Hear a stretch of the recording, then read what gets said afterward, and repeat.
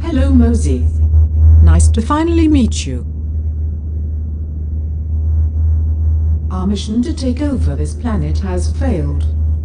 And your neglect toward your people of the land of make-believe is completely disgraceful. Okay, well, I'm here. Can you tell me why you're for the mission? If you didn't spend this last few months avoiding me, you would have known by now. But technically, we didn't fail. The humans failed themselves. How? Our mission was to find a new host planet for our race to take over. From the data I have put together, I've been able to make a prediction on Earth's doomed fate with 99% accuracy. To keep things short, Earth's world leaders' greed reached an all-time high. Their fight for each other's imports and exports dried out Earth's resources and has pushed them into nuclear warfare. So what? They're gonna blow the planet up? No. I'm trying to explain what happened. I thought this was a short version. It is. Please let me finish.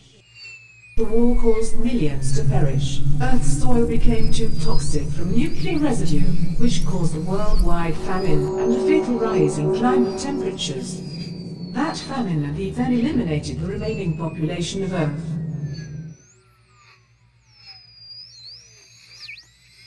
Now I'm done. I guess I understand, but I could have lived my whole life on Earth.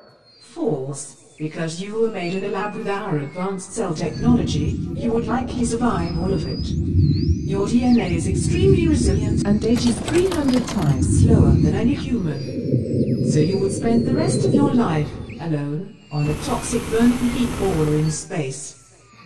Oh. Exactly what I thought. Now get comfortable.